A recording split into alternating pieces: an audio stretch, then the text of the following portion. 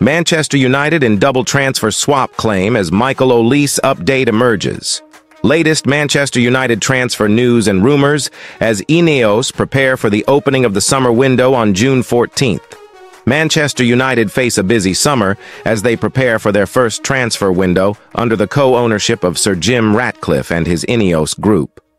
United may have yet to decide on the future of Erik ten Hag. But the new structure put in place should mean that any potential deals will not be influenced by who the manager is.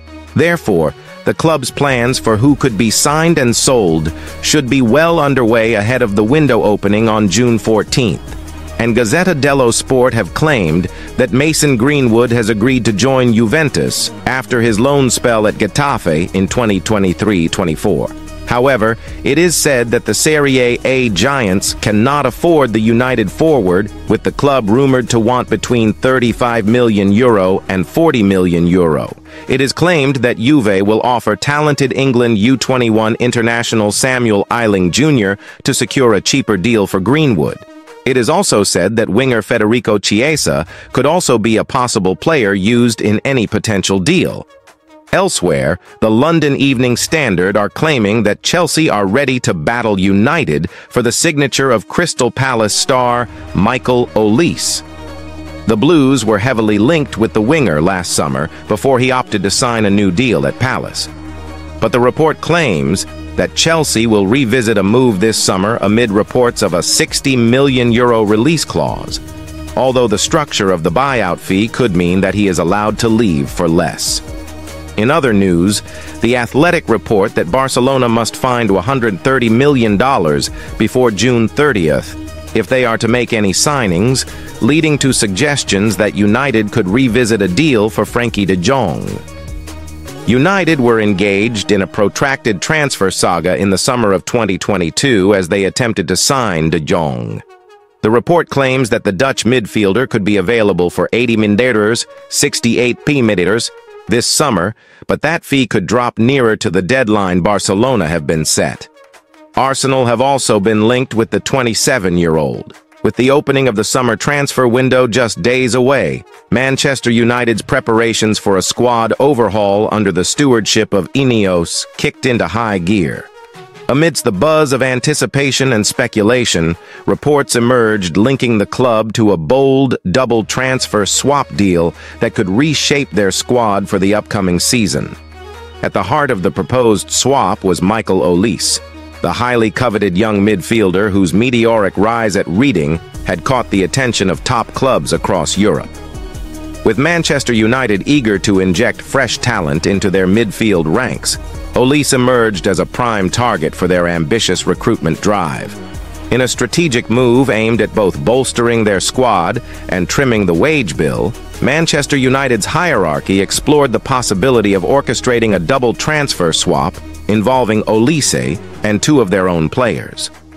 While the specifics of the deal remained shrouded in secrecy, rumors swirled about the identities of the players earmarked for departure in exchange for Olise's services. As negotiations between Manchester United and Reading gathered momentum behind closed doors, speculation ran rampant over the potential impact of the proposed swap on both clubs. For Reading, the prospect of parting ways with their prized asset in exchange for established Premier League talent presented a tantalizing opportunity to strengthen their squad and reinvest in their future. Meanwhile, at Manchester United, the prospect of adding a player of Olise's caliber to their ranks signaled their intent to build a squad capable of challenging for silverware on multiple fronts. With Ineos providing the financial backing and strategic vision needed to execute such bold moves, the stage was set for a summer of transformative change at Old Trafford. As the clock ticked down to the opening of the transfer window, anticipation reached fever pitch among fans, pundits, and players alike. With the promise of new arrivals and high-profile departures looming on the horizon, Manchester United braced themselves for a summer of upheaval that would shape the club's fortunes for years to come. With Ineos poised to make their mark on the club's transfer dealings, the Manchester United faithful eagerly awaited the unveiling of their new-look squad and the dawn of a new era under the stewardship of their ambitious new owners. Feel free to adjust or add any details to further develop this narrative. Eze, 25. Eze was born in Greenwich, Greater London, to Egbo Nigerian parents. Growing up, he reflected on his life, saying, "There are the nice parts of Greenwich and the not-so-nice parts. I grew up in a not-so-nice part. It wasn't the easiest life, and you don't have as much as other kids around you. The first place we'd go after school is to the cage. We'd stay there till our parents called us in, not eating, playing all day and night. There wasn't really anything else to do. But that's where the love comes from. At the time, you don't realize it's actually how you're learning your trade." Growing up, his footballing idol was Ronaldinho.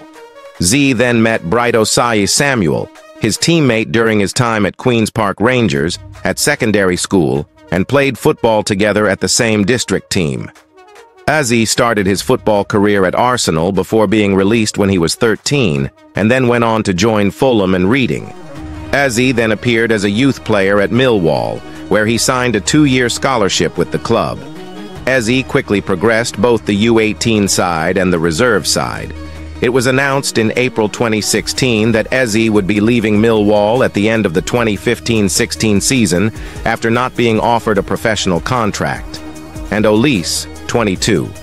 On 8 July 2021, Olise signed a 5-year deal with Premier League side Crystal Palace after they had activated his $8.37 million release clause.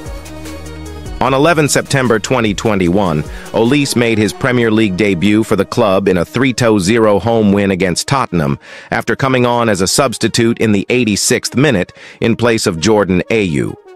On 23 October 2021, Olise made his full debut for Crystal Palace in a 1-1 home draw against Newcastle United. On 3 October 2021, Olise scored his first Premier League goal for the club as a second-half substitute in a 2-2 home draw against Leicester City. In doing so, he became Palace's youngest Premier League scorer since Clinton Morrison in 1998. On 9 April 2023, Olise became the youngest player to assist 3 goals from open play in a single Premier League match in a 5-1 victory against Leeds United.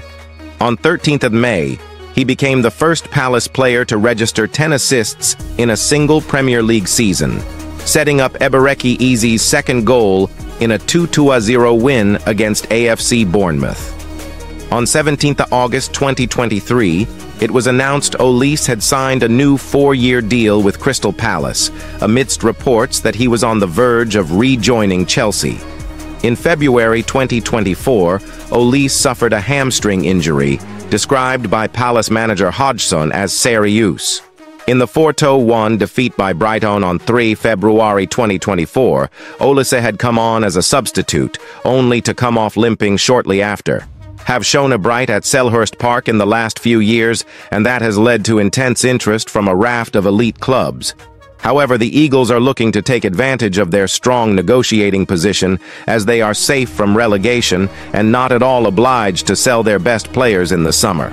Plus, both forwards are tied down to contracts that run until 2027, and thus Oliver Glasner's side is in no rush.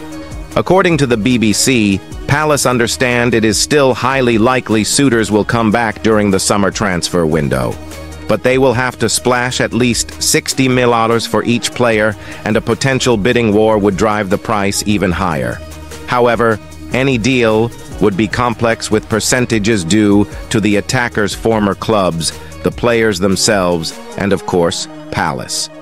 Nevertheless, as Sunsport revealed, Palace are preparing potential transfer contingency plans by drawing up a short list of targets that would succeed the pair. Eze was targeted by Manchester City last summer, but the treble winners ultimately went for Wolves star Matheus Nunes. Tottenham have also shown interest in the playmaker during this season. Sir Alex Ferguson phoned me every week to check I was going to school, but I still snubbed Man United. John Terry has opened up on just how keen former Man United manager Sir Alex Ferguson was on signing him. Former Chelsea and England captain John Terry has revealed former Manchester United manager Sir Alex Ferguson wanted to sign him as a youngster. Terry spent a combined total of 22 years on Chelsea's books, joining them at the age of 14 in 1995. Making 717 appearances for the club at first-team level, the former center-back, who won 17 major trophies during that period, will go down in history as one of the club's all-time greats. However, the now 43-year-old, who joined Chelsea's academy from West Ham United, has revealed that things could have worked out differently had Ferguson had his way. The legendary Scot, during Terry's youth, used to ring the former centre-back's family home every week to check on his progress. United, according to Terry, rolled out the red carpet in a bid to sign him, but Chelsea was where the former Aston Villa defender felt he belonged. After joining the club's youth ranks in 1995, he made his first team debut 3 years later in 1998.